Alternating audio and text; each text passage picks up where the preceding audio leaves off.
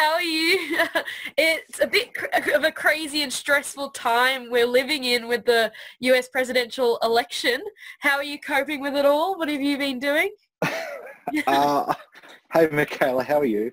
Um, yeah, I've had one eye on the TV like everyone else, and the last I heard was that Biden looks like he might be in the running for the presidency, uh, and the actual president is throwing around claims of fraud without any evidence. So this could be really interesting. But yeah, so one eye on that, and of course we've got our own related issues with COVID. So yeah, we've had some really good news today with 7 days in a row of 0 deaths and 0 new cases. So we're well on our way to getting rid of some more restrictions, which would be really good. Very exciting. Hopefully before Christmas, we'll see. Yes, yep.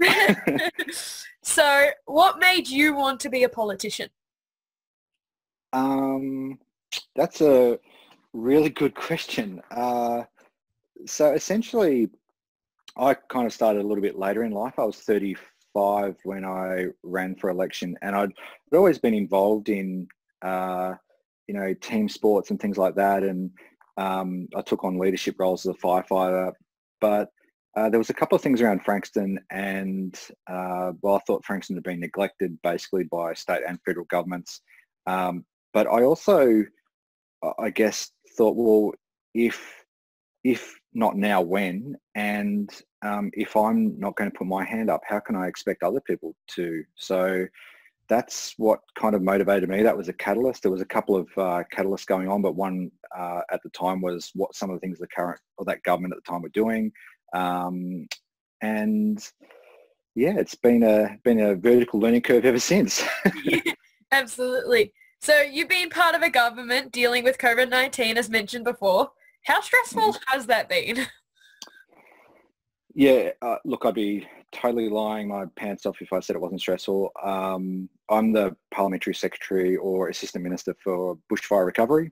So while COVID's going on, there's a ton of other things we've got to do as well. I'm also the parliamentary secretary for police and emergency services. So I'm involved to a certain extent with how some of the COVID restrictions roll out and what we do. And it has been really stressful because it's a time that, unprecedented is the word that everyone talks about. But certainly it is unprecedented, but it's something that we've never, or this generation has never had to experience something like that. And we've always been really lucky. Like, if I talk about my parents, they had interest rates on their house of like 18% or something. They had, Vietnam War and all that kind of stuff. My grandparents had the Depression. They had the Second World War. Before that, they had Spanish flu. We've had our challenges, but we've been pretty lucky in a lot of ways. So, to adjust to this kind of crisis with so many moving parts, and then people saying that there aren't people dying and it doesn't exist. It's been very interesting. Yeah. Yeah, it's all a bit crazy. So we've seen now more than ever with coronavirus how much politicians are often ridiculed and can be the focus of anger. How do you deal with these type of days and weeks when you get ridiculed and have this anger put on you? I guess down in Frankston, we've always had a bit of a culture where it's attracted some pretty underhanded tactics and types. And I think Frankston's been a bit of a hotbed for it because of our ultra-marginal seat status and bellwether status. So it's not really new to me. So I guess I've had a pretty thick skin for a long time. But if I could turn that question on its head and say the way I deal with it is by just talking and having conversations with good people, and there's plenty of people in Frankston that inspire me.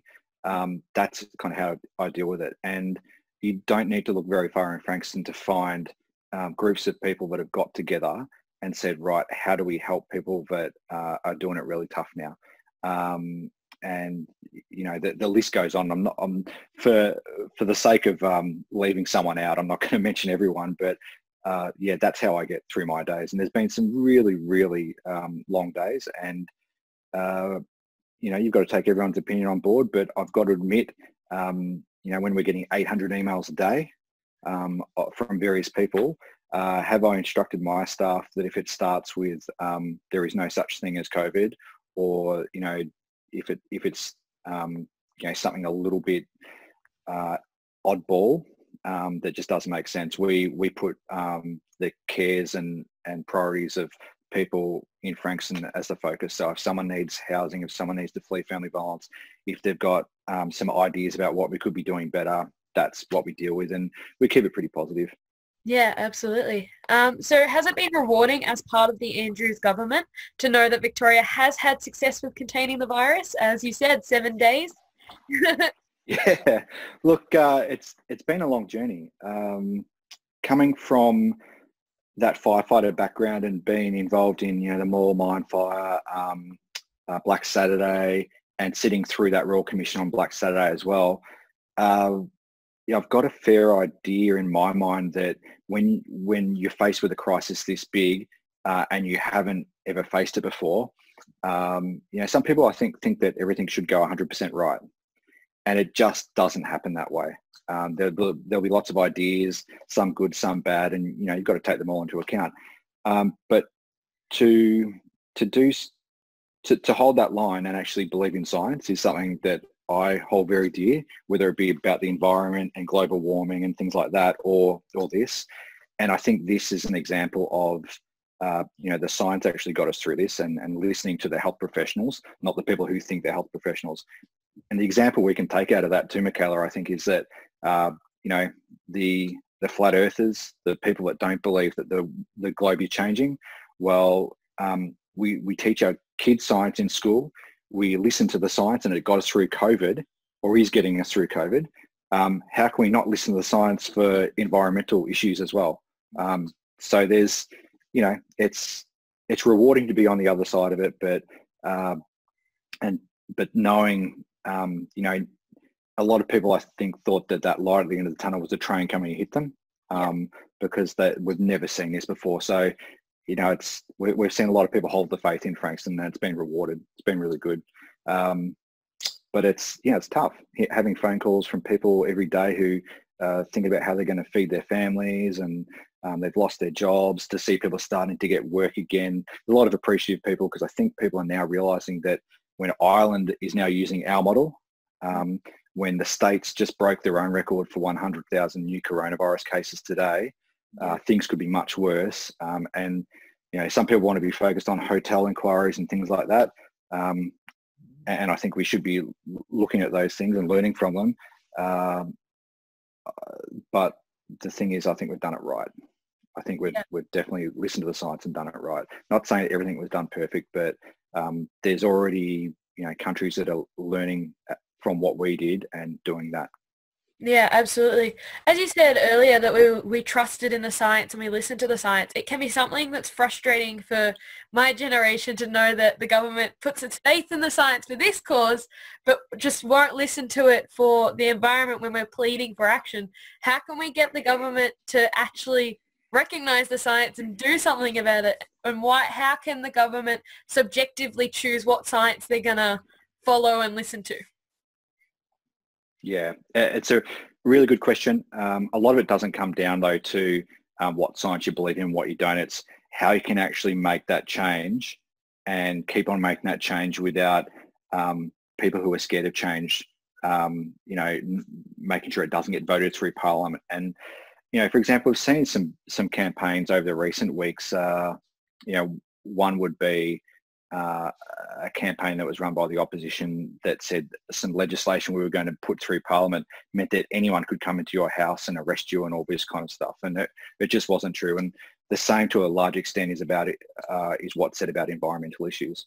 So say even yesterday, the Andrews government announced that we are building the largest Tesla battery out near Geelong, and it's going to be twice as large as South Australia's. When South Australia's built theirs, they had huge issues with the politics of it, saying it wasn't worth it, this, that, and the other. It's turned out it is. We're now building another one. What's come out today is some people have said, that's not even enough power to get through 3 episodes of the Kardashians. And, you know, they don't understand that this isn't a, its single purpose is to plug a gap. And I guess what I'm getting at is some of these issues are so complex that that wholesale message to other people in opposition or people that need to vote for it, or even the community, is really hard. The thing about the science is, from where I'm sitting and where from a government perspective, I think we're all about the science. I think it's though encouraging other parties and other levels of government to actually get on board and help, because whether it be the, you know, contained deposit schemes, whether it be the renewables or wind farms, we're leading the nation in this, and every bit of science says that this is the way to go, but we've still got people that say it's a waste of money. Yeah. As you mentioned, Victoria is introducing a container deposit scheme in 2023, which is super... Well done, Michaela, to your crew. Why is this such an important thing, and how is it likely to work? Good question. So first of all, congratulations to yourself and the environment team, because you guys did a petition on that particular subject, and amongst other people, but that petition was actually seen by the Premier as well and the Environment Minister. So it was a really good day when we announced that. What we had to do prior to that was just get the recycling and waste issue back in order. There were some issues there when China decided they wanted to go through a different policy. It's important because it encourages people in a pecuniary sense to actually recycle. So drink your Coke, see the 10-cent stamp on there and go, wow, if I have 10 Cokes this week, which I'm sure some people do, you know, I push that in the little ATM machine and it spits out, you know, some vouchers or some money. It's interesting because it's working in New South Wales at the moment, and there's a private contractor that takes care of all that, and their data is showing it's really successful. It's getting more recyclables processed and not going into hard waste, which is fantastic. Yeah, that is super fantastic. It's so exciting. It is. So what are some other things the Victorian government are doing to help the state become more sustainable? Well, how long have we got? Certainly there's some local issues that we're looking at, things like local governments pushing for changes to our beach with marinas and things like that. And I'm the sort of person that thinks, you know, that's the jewel in our crown in Frankston, and we need to make sure we look after it. We can't endanger it. So if we do anything like this, it's got to be bulletproof. We've got to know that it's solid and it's not going to destroy our environment. As far as you know, the renewable sector, we've got the most renewables. Even the power from wind farms is now running our tram systems. We're really changing that frame in a large way. We've actually stopped native forest timber logging as well, which was a huge announcement last year. Of course, really, really difficult for people to get their heads around, and really difficult for some families in that industry, of which I've got relatives in that industry. But in a lot of ways, it was coming for a long time. The shift away from Hazelwood Power Station, which was interesting because people say, oh, you shut down Hazelwood Power Station. We're not going to take credit for that. That was actually Engie, who were a French company. They're divesting from anything coal related. And they said, yep, we're divesting from that as well. So now we're trying to fill that void with as much renewable energy as we can. We've got the solar homes program as well, which has been pretty huge. It's been extended as well. We want as many solar panels on people's homes as possible, and the government actually makes it almost free for people to get solar panels on their homes, because this is the future. Like, and as I said at the start of this chat, you know, if we don't do it, who will? Yeah. And if we don't do it now, when? So there's a lot going on. There's a lot behind the scenes too that we can hopefully announce fairly soon. But definitely getting the rubbish and recycling into a space where we could actually do this in large volumes was a big goal too, which we've done. Yeah, absolutely. So can I ask if you think the school climate strikes have been effective, and what would you suggest is the best course of action for students of my generation in terms of getting government, state and federal to take real and genuine action on climate change? Because many of us are discouraged by the lack of response we are seeing from those in power. So I think the school climate strike rallies were successful, and I would not have held my children back from going to them. I think it's incredibly important that people are educated enough to know that the action they take now will benefit them in the future and their kids and generations to come.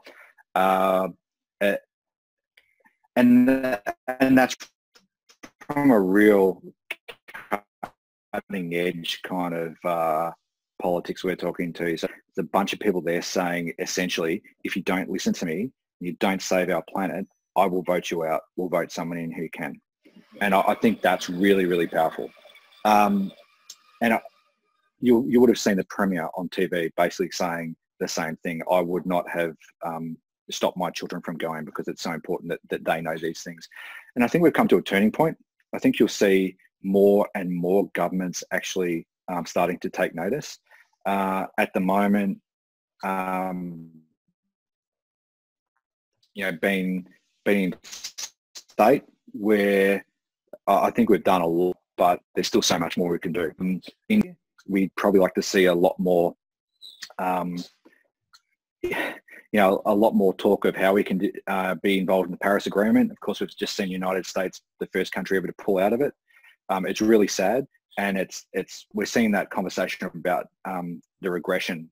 These people in federal parliament bringing in lumps of coal and whatnot. In a couple of years, they're going to be seen for the idiots they are, because the rest of the world is actually probably laughing at us now. Scotland actually make enough power from their wind turbines to export power.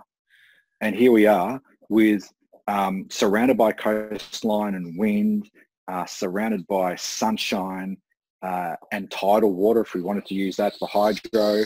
And yet we're still sitting here saying, let's dig up the ground. We've got, this lump of coal here. Yeah. So as with it is. And as with every government, there's different personalities, and I'm very progressive in my politics as far as the environment goes. There are going to be people in my government that aren't. Just like the federal Liberal government, there'll be people that are really progressive and others that aren't. And, government relies on people internally like myself, like Peter, to just keep on pushing, because we're here to represent our community. What our community wants is said very, very clearly, and that is progressive environmental policies to make sure that we've still got a planet to live on in 50 years. So why do you think it is important for people to engage with politics? So I think politicians have got a bad name for various reasons, and people tend to get disinterested in politics because, you'll hear all sorts of negative things on the news about individuals in politics. There's a larger majority of people in state and federal governments and the oppositions that do the right thing. They're there for the right reasons, and you probably never see them in the media. And these are the people more than likely that people like yourself can come and talk to. I've totally lost the question, Michaela. Okay, Sorry, it's been a long day. Why do you think it is important for people to engage with politics? Okay, cool. So I think that, politicians and politics has got a bad name. People have disengaged. There's been all this negative media. It's essentially around one or two people doing the wrong thing. There's a majority of MPs, federal and state, that actually do the right thing. I do find it odd, though, that some people forget, whether they're in local council, state government or federal government, and they're elected by their constituency, that their job is to represent their constituency. And sometimes they need a reminder. And that's where people like yourselves come in. It's really important to be engaged in that political process, because if you're not being heard. And quite often, we can't have a politician knocking at your door every week saying, hey, have you got an issue this week? How can I help you? So it's the emails, it's the conversations, it's the phone calls, inviting even someone out for coffee. it doesn't have to be all formal. It can be things like that just to start that conversation moving, and therefore some action as well. Like I said at the start of my answer to this question, some people are probably really, I guess, well, a good way of saying it is probably that they've lost faith in certain political systems. And I totally understand that. That's the reason I actually got involved in politics, because I thought, well, if I don't have faith in this person, the one person I actually trust to do the right thing is me. So why should I expect anyone else to do it? I'll put my hand up. And maybe that's something you could think about sometime, Michaela, taking that next step from activist and campaigner to putting on a different set of shoes where, you've actually got 45,000 people in Frankston to listen to, and you sometimes have to make decisions, and 49% of those people won't like it, and they'll tell you. But that's your job. Yeah, I don't know, we'll see. I am 17 years of age. I am definitely worried about what the future will bring in terms of environmental degradation and increasing temperatures, and the impact it will have on me and my loved ones. What advice can you give to me? So obviously, like me, you trust the science, and I saw some pretty revealing data yesterday about temperatures rising, and I still can't for the life of me understand how people can ignore it and just say it's a cycle and whatnot. It just doesn't make sense. That argument doesn't make sense at all. I think we need to be putting as much pressure as possible on change makers, and that is everyone from local councillors to state and federal MPs to environmental groups, getting involved with them, and to make sure that the number one issue, or one of the major issues, is the environment, and that when you raise that, what you're actually asking for is these actions need to be taken. We're not just here to be heard, we need action to be taken. As I said, sometimes governing and politics can be a slow process, but we don't have the time for this. We've got to get moving and get as much renewables, as many renewable projects going as we can. Of course, it's a global issue too. We see some people shirking from their responsibilities, like US coming out of the Paris Agreement, and that's really sad. And I think even from a government perspective, it's up to the people that represent this country to be meeting as in diplomatic relations with some other nations and saying why. We're doing the heavy lifting here. You're still burning a ton of coal. Why? How can we work that out? Absolutely. That's such an important and powerful message. So how do you define good leadership? Good leadership, well, I think the best way I can describe good leadership at the moment is probably Daniel Andrews. So I guess I trained to be a leader for a long time in the fire brigade, and you're leading people to go into fires, go into some very hairy situations, and you've got to be the person that actually, the troops know that you would do it as well. And Daniel's done that very well. To stand up for 120 days and be grilled by some very partisan media at times, who didn't seem to be part of the solution, was amazing leadership. To embrace an issue and say, the buck stops with me, we'll have a royal commission, because I think that's where real leadership comes out. We hear the word heroes and leadership a lot, but in my opinion, you only see real heroism and real leadership in a crisis, because that's when these people who might not necessarily think they're great leaders, or who might not necessarily think they're heroes, actually step up to the plate and do a wonderful job. So yeah, I mean, it might be a bit kitsch, and people might think, oh, well, Paul's a Labor politician, of course he's going to back in the Premier. But I've seen some of the things behind the scenes, and I've been amazed at the resilience and the commitment to getting through this crisis. So yeah, I think in years to come, I think there'll be books written about it. Maybe not now, but in years to come, I think there'll be books written about it, about leadership in a crisis, and this being a very, very good example. Definitely. The resilience he showed was impeccable. So what does Melbourne look like in 2030 in your opinion? Well, if we have our way and we're in government for another term, I think there's so much more we can do. I know that Melbourne City Council and a lot of the regional or interface councils as well are on board with what needs to change as far as new growth industries, renewable energy, managing the way we do things and changing our culture to accept that the way we've done things in the past hasn't been the best, and it actually has led to more problems than solutions. But I think you will recognise Melbourne. If we're talking about Melbourne, the city, you'll still recognise Melbourne, but you'll see pretty much mostly electric cars, I think, on the roads, which is good. You'll be seeing more charging points. They'll be the tangible things you see. There'll be a lot less electricity coming into the city from coal-fired power stations. More of it will be renewables.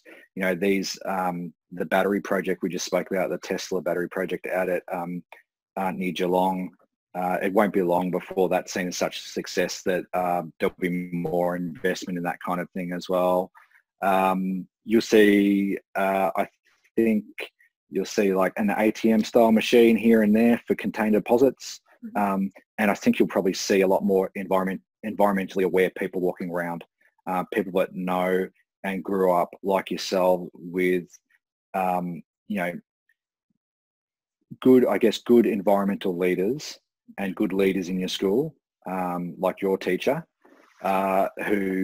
who want to instill the power in you guys to actually make that change. And I mean, we do see that already around Melbourne. The amount of electric cars we're seeing charging points already. As I said before, the renewable energy powered trams, things like that are really important, but it's only the start of that cultural change. It's almost a generational change. Yeah, that sounds like it's inspiring though to see it now, because I mean, from inside government, to see that battery come out and how much hard work was behind it, and the pushback from certain areas in politics, it is just amazing to see that will be built next year. It's fantastic. What an exciting time to be alive. I can't wait for 2030 the way you described it. So are you... Well, we'll probably have drone taxis too. Oh, how exciting. I know they're starting to trial them overseas, so yeah. Yeah. I think, why not have if it's going to be done somewhere, why not do it the first time in Victoria? Exactly, why not?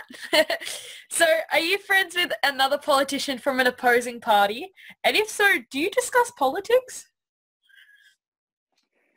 Yes and yes. So when you become an elected member of parliament, you work on committees. So I chaired the Family and Community Development Committee, and we did a few investigations or a few inquiries, and some of them are, they're pretty heavy topics. One was deaths in perinatal services.